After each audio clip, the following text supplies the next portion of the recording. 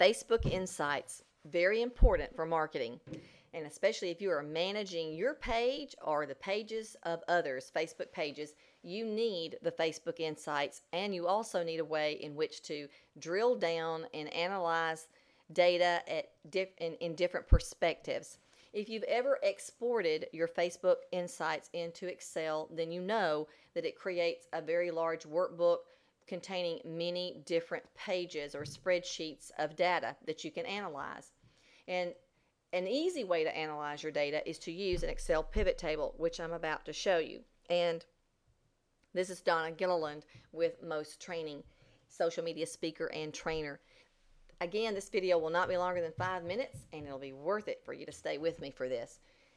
I have downloaded or exported the Facebook Insights for a page for the first 3 months of 2011. And I'm on the key metrics page. Before I begin, though, you need to know this if you are working, say, on the key metrics.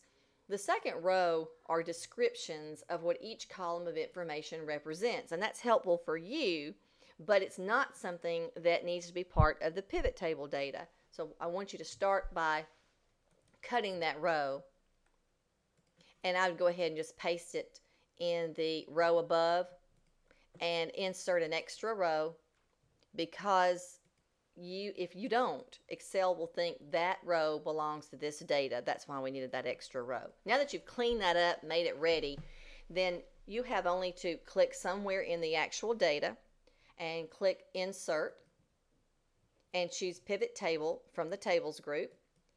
And I go with the defaults. I do want mine in a new worksheet. And here I have a new worksheet. And on the right-hand side is a pivot field list. And it lists for you every single field that is in the spreadsheet that you started from. And from here, I just want to do something simple, although I want you to know you can get very detailed if you like, but we only have 5 minutes. So here's a simple run.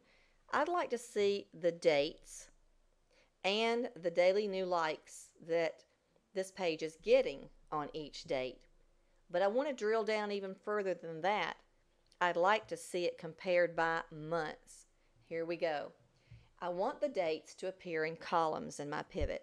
And down below you have 4 zones you can work with. And I'm going to drag date down to the column labels zone, which will in turn cause those dates to appear in my pivot over here on the left. And there are my dates.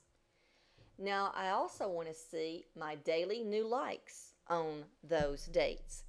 If you click a numeric field, Excel will automatically assume that you want to sum up those numbers, and it will add it in the values box down below. And I do want to sum up those daily new likes. And then here it is. It says sum of daily new likes right here in the pivot, and it goes day by day, and you can see them. But as I said earlier, I'd like to compare them by months. I've got a 3-month period here, and I'd like those dates grouped by month. You can right-click a date. That's the quick way without having to go back to the options ribbon and choose group. You can right-click a date, any date, and choose group.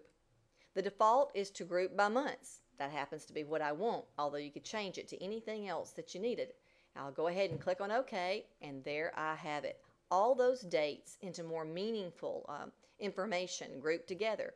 My daily new likes for this particular page in January of 2011, it was 21.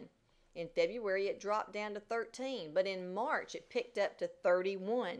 So very quickly, you can do this comparison of data by using a pivot table. Now, that was just a simple pivot table. You can get very detailed. You just have to know what it is you want to look at, how much you want to drill down into, what all you want to analyze. You're just a few clicks away. If you have any questions, feel free to pop over to my Facebook site and ask me more about pivot tables, and I'll be glad to answer. But that's all for now. I hope you found this tip helpful, and I will talk to you soon.